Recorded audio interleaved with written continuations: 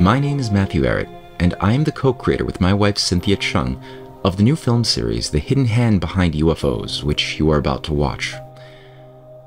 Before you start this first episode, we thought that it were important that a few words be said about why we decided to make this film series and what you should expect.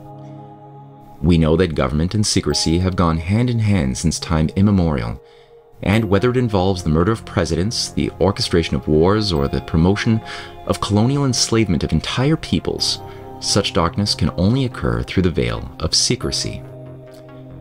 But now suddenly we are led to believe that this rule of secrecy in government has completely broken down in the strangest of places. Specifically in the domain of extraterrestrial contact, secrecy no longer seems to matter at all, but rather the opposite. Across all mainstream media channels, we have heard repeated tales of UFO whistleblowers demanding disclosure of alien contact with governments. Major government institutions like the Pentagon, the Congress, the Air Force, and NASA have promoted highly publicized inquiries into aliens. And leading elected officials seem to speak more freely about aliens than about the real geopolitical agendas driving the wars in the Middle East, or the loss of sovereignty to a financier oligarchy that has become more powerful than nation-states. We should be talking about and solving these existential problems threatening all of humanity right now, but instead, extremely powerful forces seem to want us to think a lot about aliens. So what's really going on? In the following film series, we will tackle the deep and subtle roots of the UFO disclosure movement from the earliest days of the Cold War to the present. We will review the role of such figures as H.G. Wells, Allen Dulles, Lawrence Rockefeller, and even Carl Jung in influencing this movement, and we will examine the origins of flying saucers both during and after World War II. But in order to really get at the heart of why this is all happening at this moment in history, the first episode of our series will begin much further back in time as we review the pre-Christian world shaped as it was by pagan mystery religions managed by priesthoods of initiates. We will do this in order to better appreciate how those occult mystery religions did not disappear with the rise of Christianity as so many of us have been told, but merely went underground. This occult underground has continued throughout the centuries, operating in the shadows, orchestrating wars, coups, assassinations, and cultural warfare, leading up to the British Empire's Hellfire Club and the Society for Psychical Research of the 18th and 19th centuries. By establishing a direct connection between the ancient world and the modern era's imperial intrigues tied to such things as Rosicrucianism, Kabbalism, Theosophy, and Freemasonic cults, it will become clear how the rebranding of ancient pagan priesthoods has unfolded into our modern times. Although it may not seem obvious at first, this exercise will be most important to understand how the UFO mythos emerged in the 20th century and the true purpose behind the revival of ancient pagan cults under a great reset today.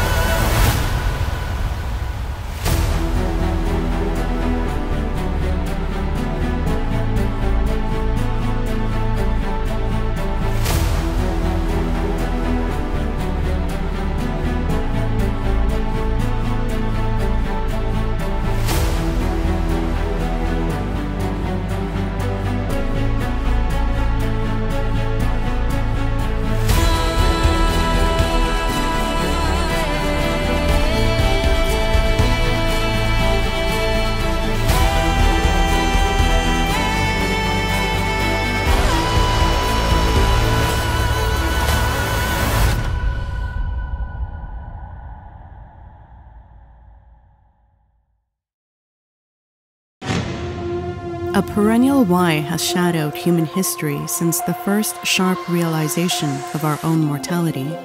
This question has never failed to spark a search for understanding, which in turn has left in its wake various myths, rites, and representations of the divine.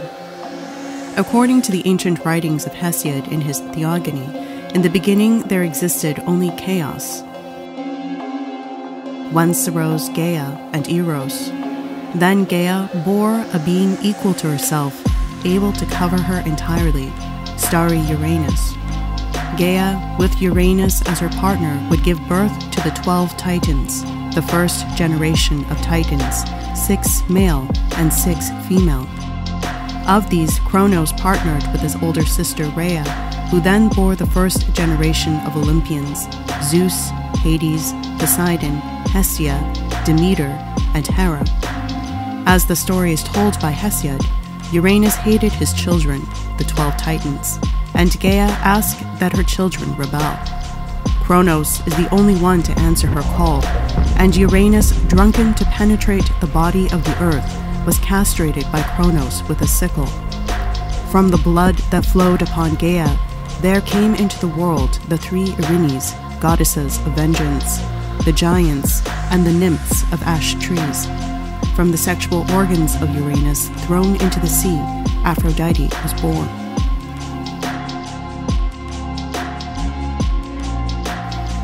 This archaic myth represents the violent separation between heaven and earth. It is a myth that has been widely disseminated and documented in various cultures, including Egypt and India. In all likelihood, Hesiod knew these Oriental traditions. His theogony centered around the conflict between the divine generations and the struggle for universal sovereignty. Such origin myths, also known as creation myths, would serve as the foundation for the earliest cults. A cult, strictly speaking, is a particular system of religious worship, especially with reference to its rites and ceremonies.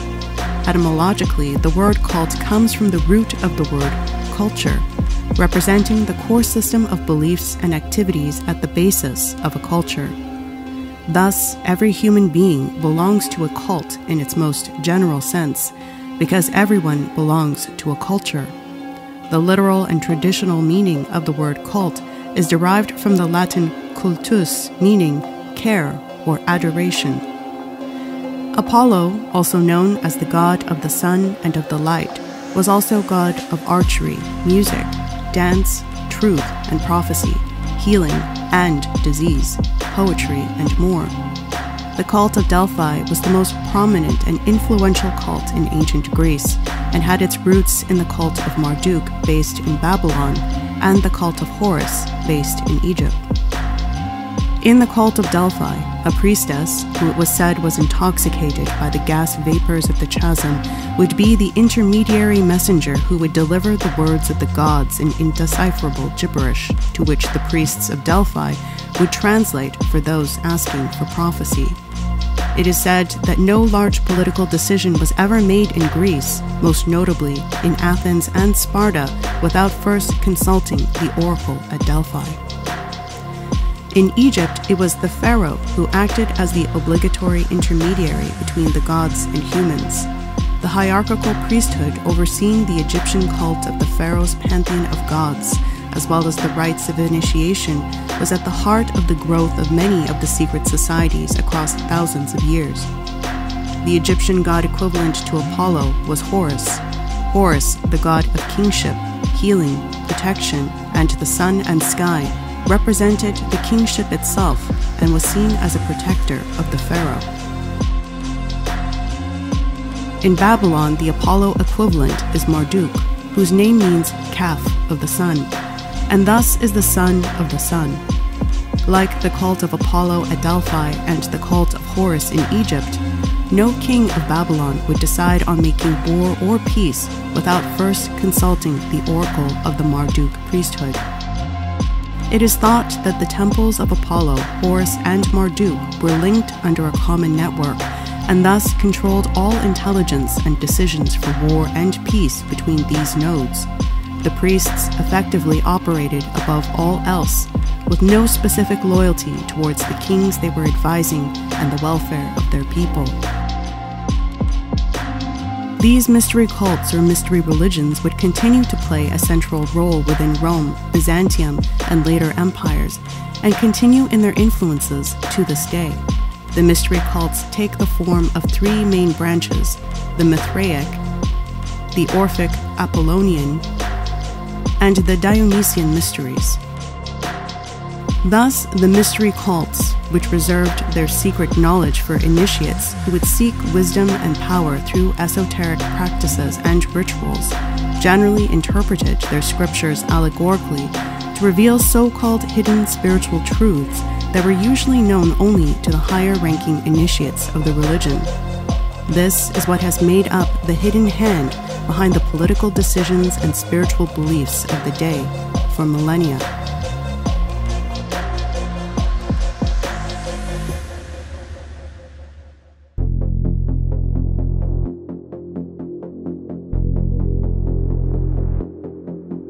What exactly is the occult? Etymologically, the word means that which is covered or hidden and is used in reference to knowledge of the hidden. By the time of the 16th century, the term occult sciences emerged and was used to reference astrology, alchemy, and natural magic. In the 19th century, the French occult revival involved a rediscovery and popularization of alchemy, magic, and the Kabbalah.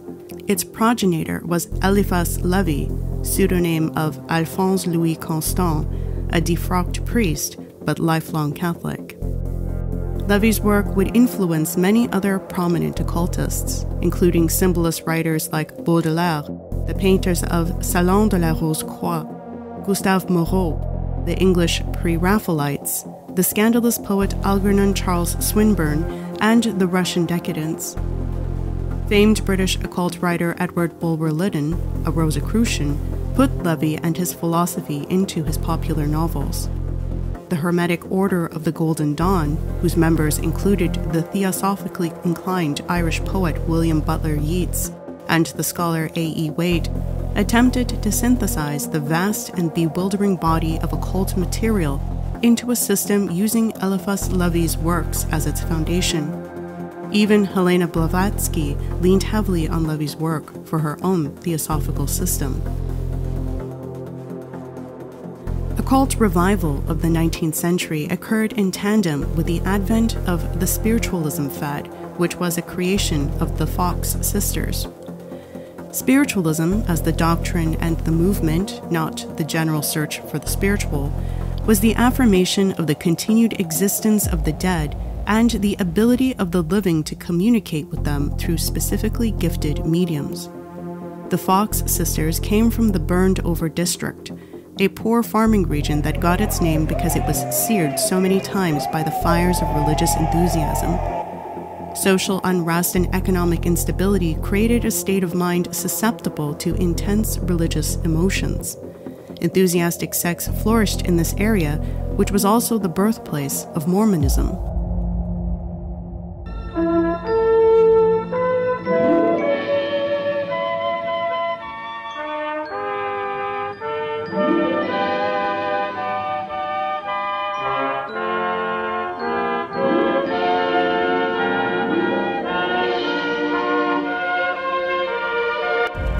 According to his own testimony, in 1820, amidst the fervor of the Great Awakening, Joseph Smith was visited by two beings, Jesus and his father. These two beings appeared in flesh and blood and gave him a divine message that he was chosen to create a new church for select initiates of a new religion, which was to be called the Mormon Church of Latter-day Saints. Smith was told that both entities lived on other planets, with the father's abode named planet Kolob, which he shared with another being called the Heavenly Mother, who were parents of Jesus. Mormon cosmology's presumption of an alien god and angels living physically on other planets while shaping the life of humanity for eons has made Mormons the most pro-UFO Christian sect on Earth. Each of the chosen of Smith's flock were to be promised the status of godhood for eternity, living in space like Olympian deities, enjoying procreation, food, and partying like it was Athens 500 BC. However, this privilege was to be reserved only for those who had attained the highest degrees of initiation in Smith's new church, which he created along with an array of new Masonic lodges in Nauvoo, Illinois. To this day, the Mormon Church has used symbolism taken directly from pagan mystery religions, including the inverted pentagram, and the all-seeing eye of Horus featured in the window of the east central tower of the Salt Lake City Mormon Temple headquarters.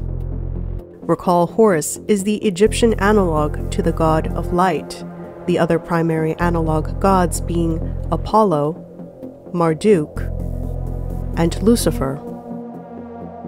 In 1888, after several decades of claiming to be a medium that could communicate with the dead, Margaretta Fox confessed that their ghost rappings were a hoax and publicly demonstrated their method. Despite their confession, the spiritualism movement continued to grow in popularity. Historian Bernice Glatzer Rosenthal described this movement in the following terms. The spiritualism doctrine achieved tremendous popularity among people of all classes, including the highest circles of the royal courts of England, Germany, and Russia, because it responded to people's unmet spiritual needs. Born in 1848 near Rochester, New York, the center of the burned-over district, spiritualism achieved its greatest impact in England, home of the Industrial Revolution and of Charles Darwin. Darwin's theory of evolution evoked tremendous religious anxiety because it seemed to contradict the biblical accounts of creation, deny personal immortality, and reduce humankind to a species in the animal kingdom, condemned to an endless struggle for survival. Spiritualism comforted people. It did not require them to renounce Christianity. It used scientific language and methodology to prove its claims, and it accommodated a wide range of views. It also fostered interest in parapsychology. Thus, the fad of seances would emerge out of the spiritualist movement. Spiritualism had the most adherents, but theosophy would have the greater influence on art and thought.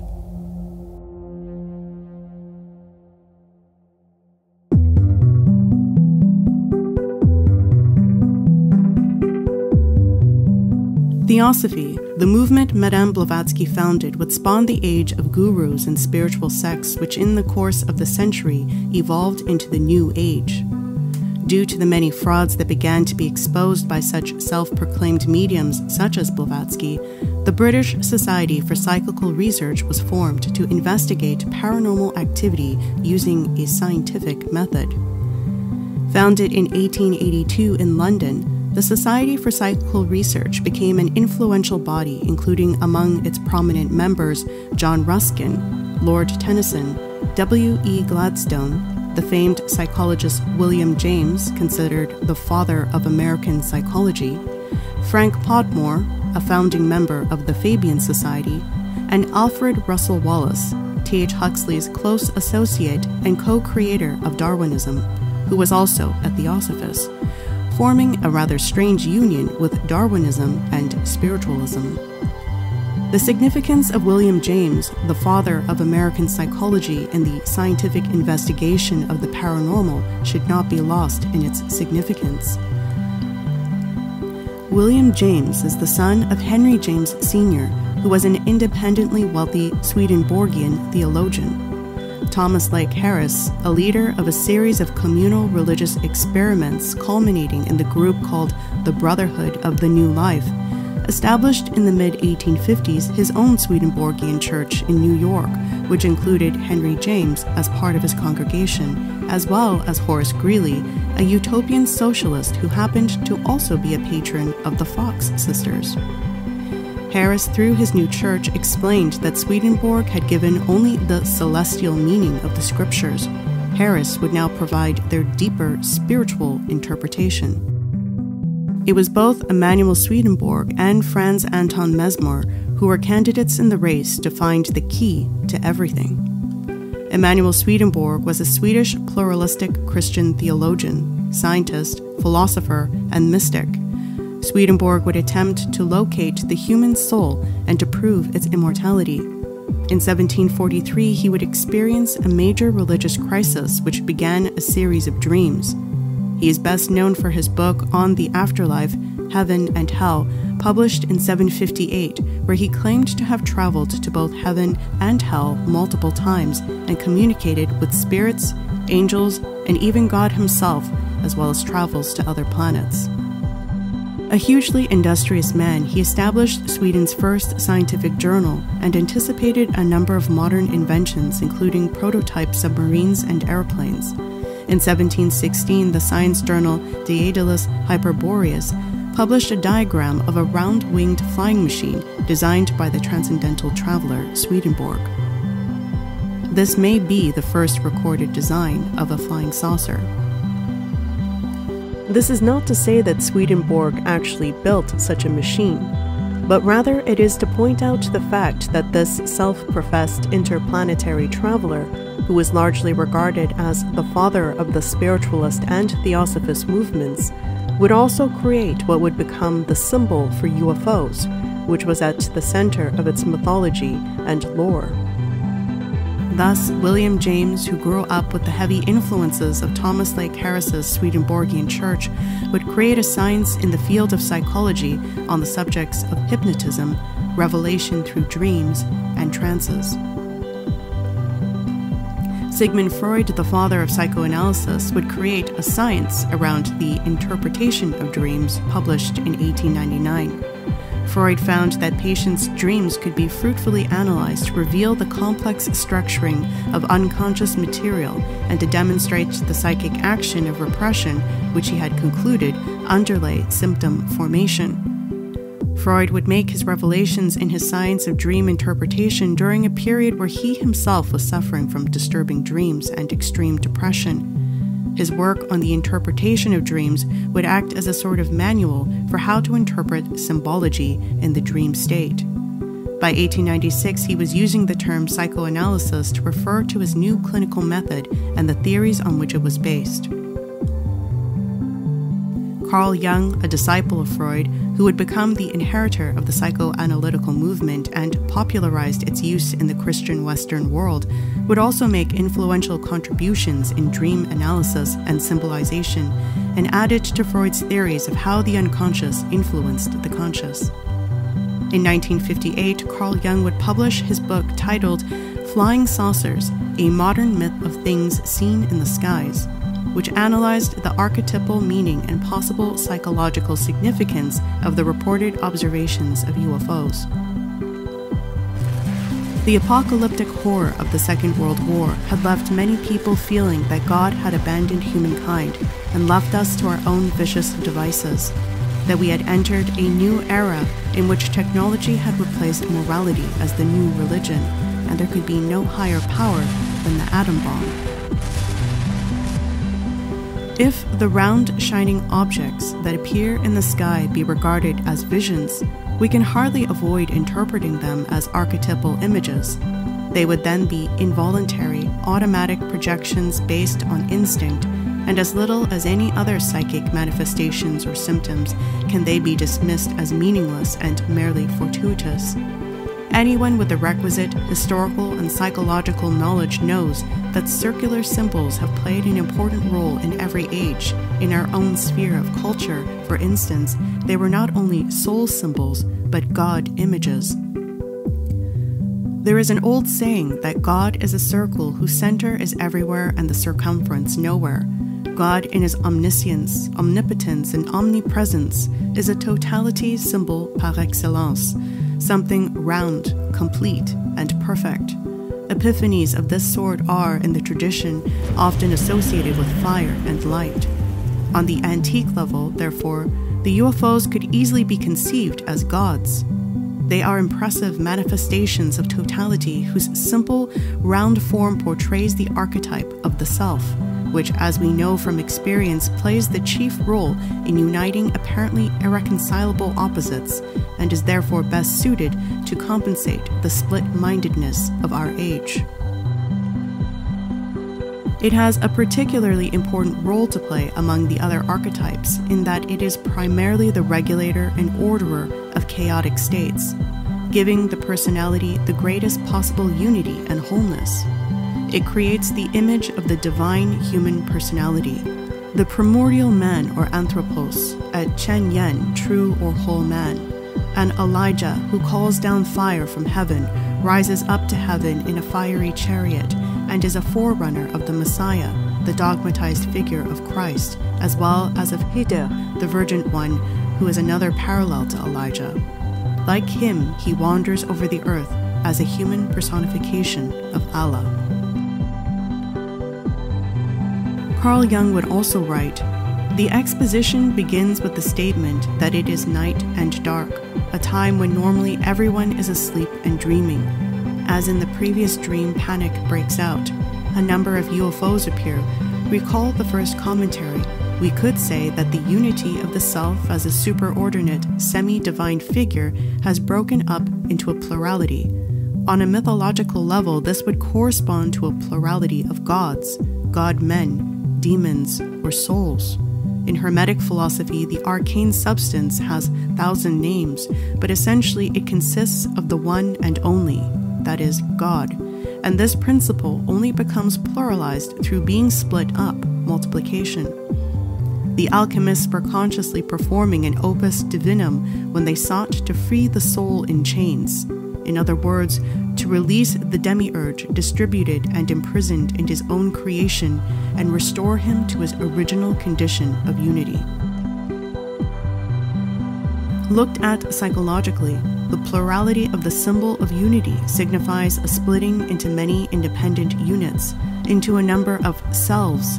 The one metaphysical principle, representing the idea of monotheism, is dissolved into a plurality of subordinate deities. From the standpoint of Christian dogma, such an operation could easily be construed as arch-heresy, were it not that this view is contradicted by the unequivocal saying of Christ, "Ye are gods," and by the equally emphatic idea that we are all God's children, both of which presuppose man's at least potential kinship with God. Several decades earlier, Carl Jung would write his magnum opus, Psychology of the Unconscious, a study of the transformation and symbolisms of the libido, a contribution to the history of the evolution of thought, published in 1912. In his chapter titled Aspects of the Libido, Jung would describe the interaction between the character of Goethe's Faust and the demonic figure of Mephistopheles, to whom he sells his soul in return for Gnostic power and knowledge.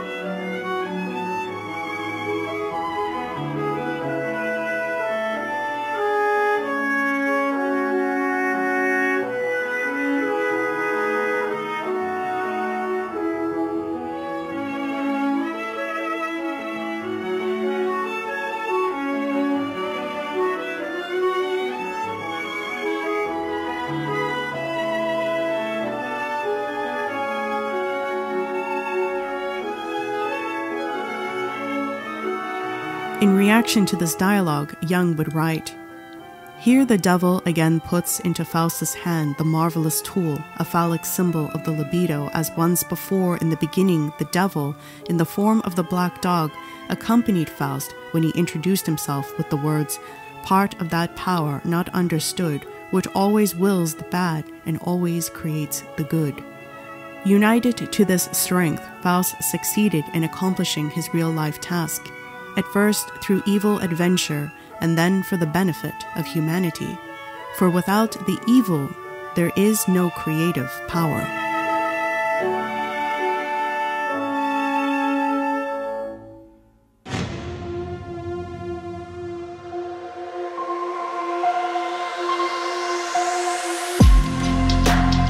Apollo has always been associated with the light of the sun, giver or bringer of light. According to the mythologies of Apollo, he is not only known as the god of music and the arts and other good works, he also has a dark side and is known as the god of distance, death, terror, and awe. Since Apollo is equated as the light of the sun, those who follow his cult have also been referenced as sun worshippers and children of the sun. Johann Jacob Bachofen's works were extremely influential upon the modern children of the sun. His theory of cultural evolution in his 1861 work Das Mythos was described as 4 phases. 1. Wild nomadic phase, the proto-Aphrodite. 2. Matriarchal lunar phase, the early Demeter. 3. Transitional phase, the original Dionysus. And 4. The patriarchal solar phase, called the Apollonian, in which all trace of the matriarchal and Dionysian past are eradicated and modern civilization emerges.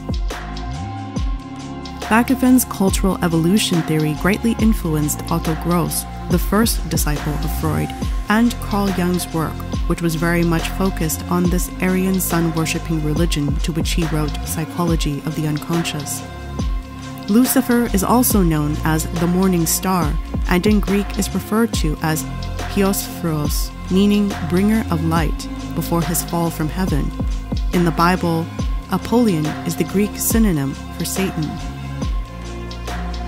Prominent theosophist Alice Bailey, founder of Lucis Trust, a major player within the United Nations, was heavily influenced by Madame Blavatsky's The Secret Doctrine, and would write in her Esoteric Psychology Volume 2, a treatise on the seven rays, published in 1942, about the mystery of the descent of fall to earth of the rebellious angels.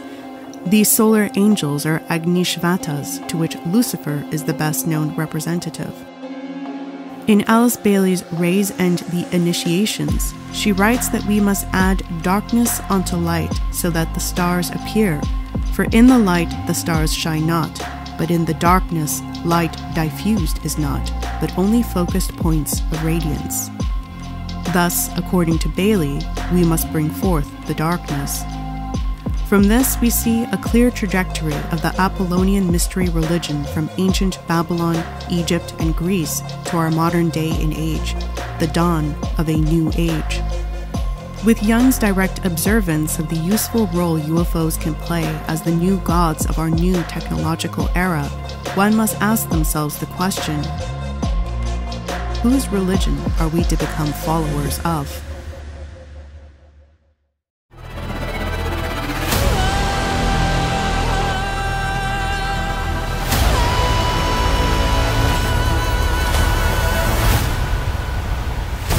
In our next episode, we will explore this question in further detail by introducing Thomas Huxley's disciple H.G. Wells, who oversaw a grand strategy to bring about this new age of mankind, including a revival of an ancient pantheon of new deities managed by a modern priesthood, starting with a book called The War of the Worlds.